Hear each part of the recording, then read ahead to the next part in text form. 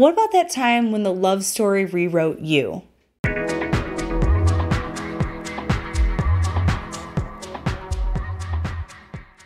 On January 26th, Venus, our planet of love, beauty, and relationships, enters the sign of her exaltation, Pisces.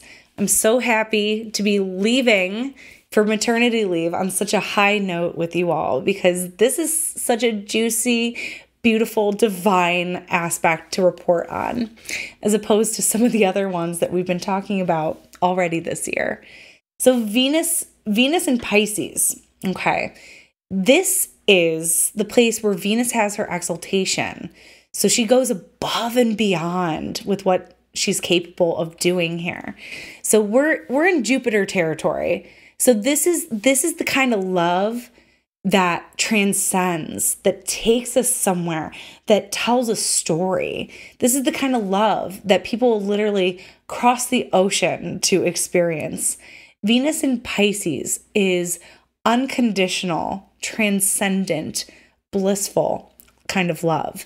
This kind of love with Venus in Pisces can be a divine love. It can be a love of God, a love of the universe, a love of existence, a love that permeates every single thing.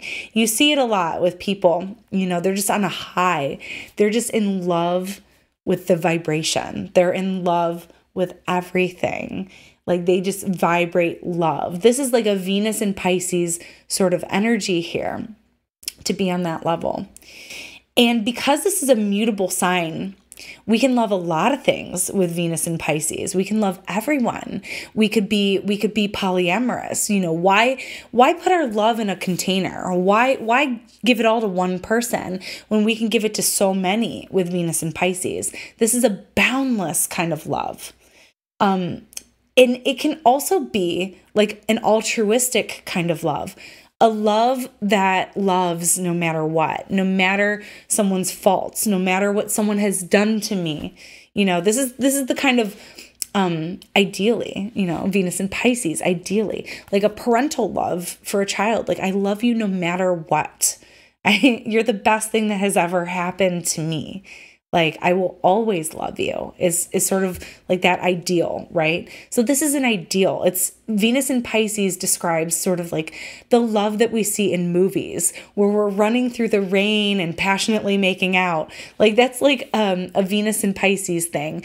This isn't most people's everyday, right? Venus is leaving the sign of Aquarius where it's like, yeah, that kind of stuff is kind of gross actually. Like don't do that to me. Don't write me love letters. I know some Aquarius energy who's like, don't compliment me. Like, I don't like that. It makes me feel weird. So yeah, Venus is coming out of Aquarius into Pisces where it's like, let's reconnect, let's enmesh, let's really tend the flame of that connection. Venus in Pisces might invite us to be a little sappier than normal. It might inspire us to do those more romantic gestures. And yeah, Venus will be in Pisces through Valentine's Day. So if you do partake, if you do celebrate for Valentine's Day, I believe, because I won't be here to talk about it then, but pretty sure Venus will be aligning with Neptune, ethereal Neptune. So that is going to take everything I'm describing and exponential level. So you can get real mushy, you can get real sappy, you can be swept away by the current of love. So yeah, this is just one, I'm talking like archetypally here, of course. So how do we experience this as Venus moves into Pisces? Well, we may be inspired to just take it to that next level. Like, don't be afraid to be vulnerable. Don't be afraid to be sappy. Don't be afraid to look a little foolish. Like say the thing that will make your partner laugh at you because it's just so like cutesy, right? So that can be what this does, is it helps sort of like it helps us be bitten by Cupid's arrow, basically. Ideally, Venus in Pisces lets us to be broken open by love. And we can also talk about Venus in Pisces in terms of like inspiration, like artistic inspiration. Like this is what writes love songs and love poems and that kind of thing. So let yourself feel the love and let yourself feel it for all the people that you love and express it, you know? Like I said, Venus in Pisces has room in their heart for so many. So make sure that you express your appreciation. And let the music transport you. Let the experience transport you. Let yourself be in that vibration of love on a much more frequent basis while Venus is in Pisces. And that is your Venus in Pisces astrology shot of the day. Venus will be in this sign until, I did want to tell you that, until the 20th of February. So we have until the 20th of February to let ourselves be elevated and broken open by this beautiful, boundless love. So I know I'll be feeling it because I'll be holding a new baby at some point during this transit. So for now, that is your astrology shot of the day.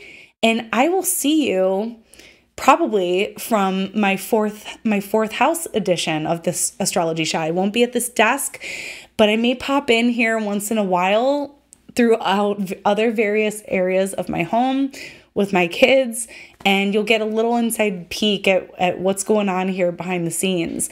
So be sure to stay tuned. And for now, that is your astrology shot, and I hope February is awesome for you. Bye. Thanks so much for tuning in with me today. For more astrology in your inbox, subscribe to my mailing list where you'll be the first to know when my books reopen in April when I return from maternity leave. I may not be as active on here in February and March as we welcome baby Aquarius into our family, but you can also follow along with me on all platforms at Astro Catherine.